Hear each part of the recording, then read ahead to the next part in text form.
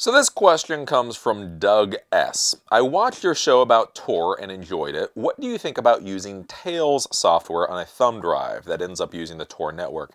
I realize it will still have the same TOR issues you mentioned, but it uses the thumb drive and sounds like it is a step that keeps things off your computer. So if we go over to the computer for a second, I'll just show you the web page for it. If you're interested in Tails, basically what Tails is Tails is a live operating system, so you can boot this thing off of a DVD or a USB stick, and it routes all of your data through the TOR network. So basically it's the equivalent of a Linux live CD, just it's built to just completely use the TOR network, so you don't have to worry about things like DNS, supposedly you don't have to worry about things like DNS leakage or any of that kind of stuff.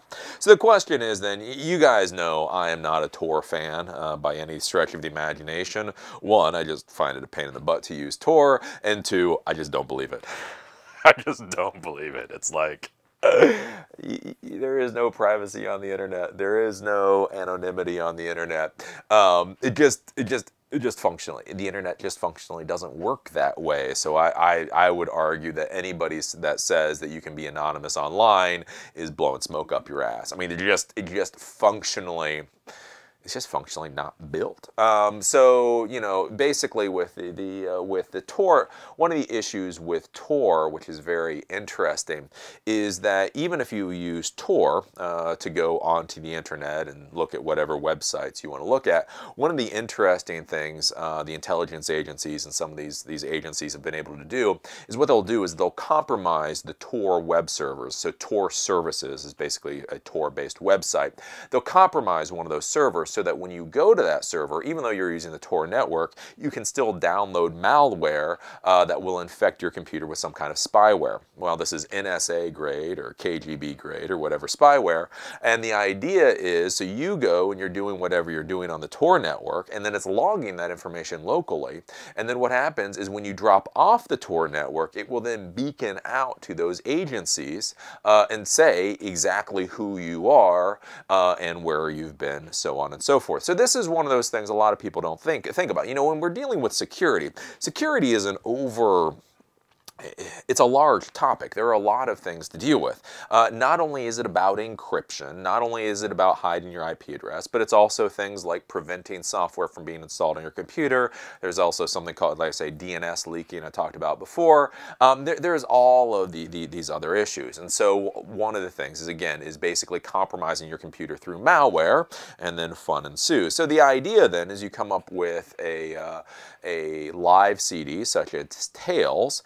The benefit about using something like a live CD such as Tails is that they can configure it, pre-configured, to make sure that there's no leakage, right? So, so with DNS leakage, basically this is a very interesting thing with the TOR network that can happen, is all of your internet traffic gets routed over the TOR network. But there's DNS leakage, and what happens with DNS leakage is when you do a DNS query, it goes out locally.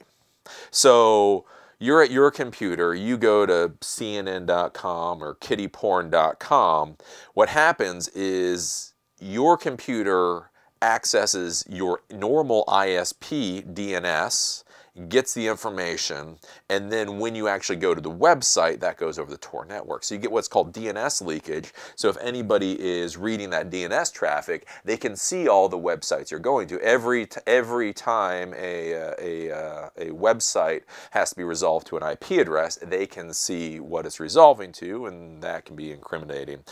So basically by using something like Tails, a live CD, you can try to prevent that by massively configuring the live CD to not allow that kind of stuff to happen. The issue is, though,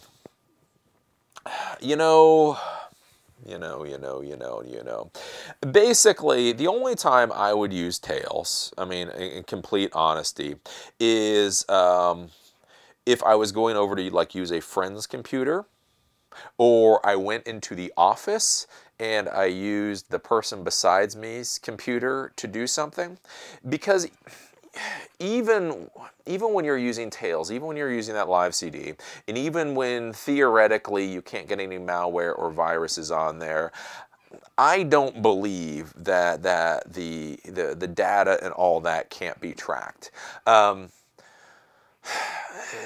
there's this whole thing with the NSA and these other intelligence agencies being able to compromise things like the exit nodes and the entrance nodes. And there's this very interesting idea where if these intelligence agencies can compromise enough nodes on the TOR network, that they can compromise both your entrance node and your exit node, which means they can on your exit node, they can essentially do a man-in-the-middle attack to see all the data that's getting pulled into that exit node. And then if they're reading all the data that goes into the exit node and they control enough nodes, they can then match and they can see the data flow from what's going in the exit node to what's coming out the entrance node. And so they can then match and they can say, okay, we know that this exit node and this entrance node correspond.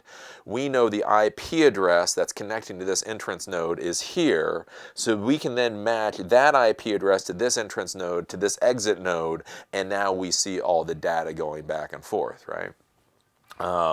So again, you're not getting compromised by malware, but you are getting compromised. Again, the TOR network doesn't make a damn bit of sense. It really, like, I know it's cute. I know you want it to. But yeah, I wouldn't. And the only way I would use something like Tails is if I was really worried about it. Maybe like if I was traveling around the world and I was doing something a little weird and I went into like an internet cafe, I may boot off of Tails in order to do what I'm doing, just to give me a little bit added protection so that the local computer wasn't spying on me and the local data communication wasn't spying on me. But as far as like nation state players and trying to keep your be anonymous from any of the big guys, yeah, it's better. Tails is better than having TOR simply installed on your computer. It's better, but not good. Better, but not good is what I would say. Just TOR doesn't make sense. Like, I just wish I could bang that into people's heads. Functionally, if you sit down with it, TOR doesn't make sense when you figure that nation-state actors are trying to attack it. It really just functionally doesn't at the end of the day, no matter how you package it.